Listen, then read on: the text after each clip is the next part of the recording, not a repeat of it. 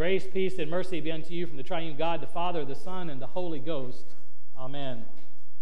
The text for today's sermon comes from our gospel reading, John chapter 17, and specifically verse 3, where it says, "And this is eternal life, that they know you, the only true God, and Jesus Christ, whom you have sent." We live in a world where everybody wants options, choices. And deities, gods with a little g, run rampant. It is nothing new. You look at the Old Testament or in history, they both record people like the Egyptians having the gods that they had. The Bible history tells us of all the idol worship that went on to Baal and other gods throughout the Israelites' Old Testament as well as into the New Testament. You may recall the famous story of John, who's in the city, and there's all these idols to all these different gods, and he finds the one that's dedicated to the unknown God. And he begins, I said John, Paul, sorry. And he begins to explain to those that are in attendance, because they are thinkers and they want to know about these things, he explains to them that he knows this unknown God. And he begins to explain it to them. But we understand that there's only one God, capital G. Three persons, Father, Son, and Holy Ghost, but only one God. And yet we live in a world where there are all kinds of options, choices to choose from, even in this day and age. Set aside the gods that we put in our own lives, things like power, wealth, prestige, all the things that people want. But there are also these other gods, little g, that exist in the world. And many in Christendom would have us believe that there's more than one way to get to heaven. There are multiple ways, all kinds of ways. Why would a God who has created us in this world only give us one choice? And a loving God would create options for everybody. Well, there's only one choice, one option. And those who are devout believers in things like Allah, the Muslim community, they will tell you that their God is not the same as ours. You'll hear lots of familiar words: Jesus, Joseph, Isaac, Noah. But those who would tell you that Allah is the same as our great God would be wrong. Those who are adamant followers of the Islam religion would tell you that it is wrong as well. There is only one God. Hence, early on, when God delivers the 10 Commandments to His people, the very first one is, "You shall have no other gods." None.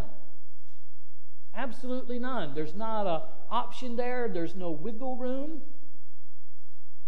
He says He is a jealous God, and He is. He will not share with any other quote-unquote deity.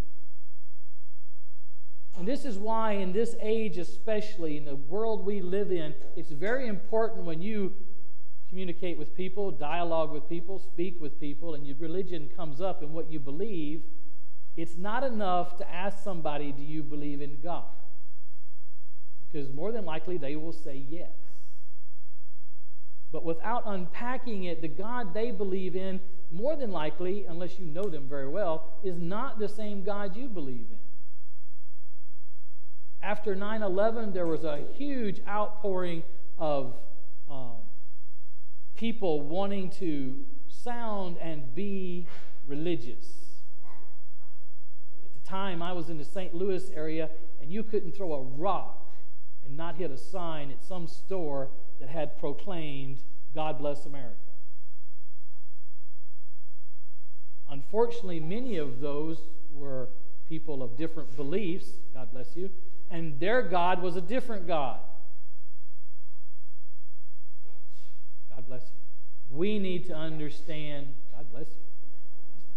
Somebody's sneezing like I do, just softer. We need to understand who this God is. And it's not just enough to understand who God is and to know God. There's the Son, Jesus, And as we understand from this scripture, everything has been given to Jesus. All the authority that God has been given to him. And Jesus is still giving God the Father the glory because he is God the Father. And of course, the Spirit's coming. That happens next Sunday. And yet, you have to have Jesus. You can't get to the Father, as it said in other parts of Scripture, without Jesus. So here's what you need to pose to people who tell you, oh, there's lots of ways to heaven. You know, everybody's got it right. Well, if everybody's got it right, then why does the Bible, which is our book, why does the God who claims to be and is the only true God, why does he not tell us there are other options? Why does he not? For the very same reason that if you read the Quran, you will find out that Allah says the very same thing. I am the one true God, there are no others. If you're going to be the ultimate God of the universe, you cannot share. And God doesn't want you to be mistaken. He doesn't want you to misunderstand. He wants to make it clear for you. As he tells Moses, tell them, I am Yahweh sent you. That is the name of God, Yahweh. There is no other name for God. And Jesus Christ is our Savior. He carries a long list of titles, but they are titles, they are not names. And of course, you know that the prophecy that's still to be fulfilled is that Jesus will come back one day. And the prophecy says when Jesus comes, every knee will bow, every tongue will confess that he, Jesus Christ, nobody else, is Lord. So as much as it offends some people to think that you can't have multiple ways to God, it's a truth, it's a fact, it's a God fact. It's not a Lutheran Church Missouri Synod, it's not a Lutheran, it's not a Pastor Eaves, it's a God fact. There is only one. Jesus is praying to God in the very scripture that you heard this morning and asking him to, or giving him glory to the fact that these people that have been given to him would know the only true God. God's word doesn't mix and mince, and it doesn't waver, and it does not leave any wiggle room. If you're going to believe in God, you have to believe in God. These Christians that claim there's multiple ways to get to heaven are kind of in the same boat as Christians who will make the statement that I believe in creation, but God used evolution to get what he got.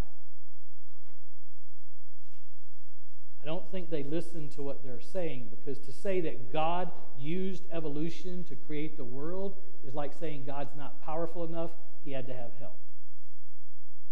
And that's not the God we know.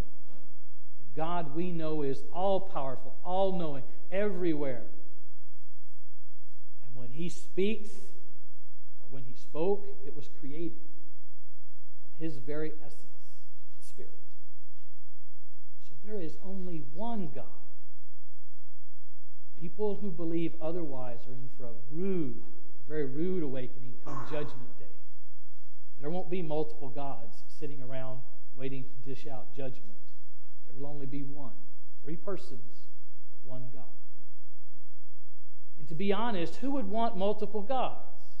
It's kind of like having multiple wives, or spouses, if you wish. How would you keep them all happy? How would you keep all of their rules and all of their teachings? How would you do the things they've asked you to do?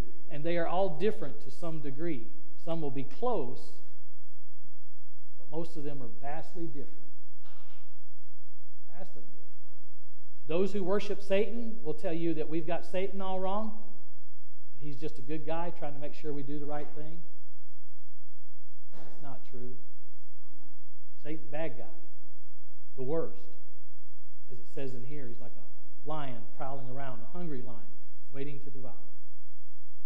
And Satan would like nothing more than for God-fearing Christians to go, oh, well, it must be okay to have multiple gods. Surely that's okay. God wouldn't want to leave anybody behind.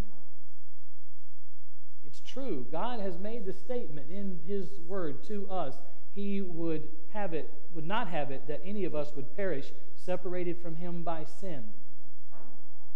cold, hard fact is that those who do not believe in God the Father, Son, and Holy Spirit, do not believe that Jesus Christ is the Son of God and is their Savior, lived, died, suffered, died, and rose for them, are not going to heaven.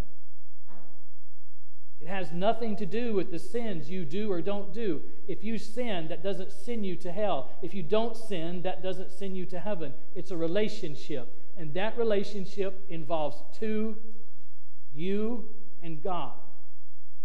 And if it's anybody but Yahweh, the triune God, you're in a bad relationship. Jesus doesn't want this for you. He comes to explain to you all of these things as you read in Scripture and continue to hear over and over again. The world is going to continue to look for loopholes in Christianity. They're going to continue to resist Christianity because there are things about Christianity that people just don't like because it says, thou shalt not. People don't like being told, thou shalt not. So we're getting ready to go into June, halfway through another year. We don't know what the Lord has in store for us, but we do know that God, the one true God, is the one who is our God, and no matter what happens, no matter what comes our way or comes down the road, He's in charge. And He's not sharing that with anybody, not any other deity. So my prayer for you and for the people you interact with is that they would come to realize that all the fabrications and the lies that Satan has planted about all these various gods that will get you to heaven are a lie. And put your focus on the one true God who loved you so much, loves you so much, that He sent His only Son into the world to die for you so that you can have eternal life. And that is the only way to get to heaven.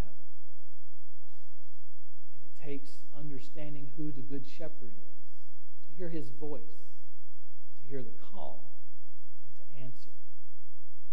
May you find the peace and the comfort and the joy and the healing, all of the things that only come from Jesus Christ as you walk your journey of faith in this world until God calls you home to be in the very presence of the one true God. And it will just be the three persons. As far as deities go, there will be no other gods. They are all false. Trust in the one true God. He will never lead you astray. He's always there for you. He loves you. If you believe, He saves you. Amen. Now may the peace of God, which surpasses all human understanding, guard your hearts and your minds through your faith in our Lord and Savior, Jesus Christ.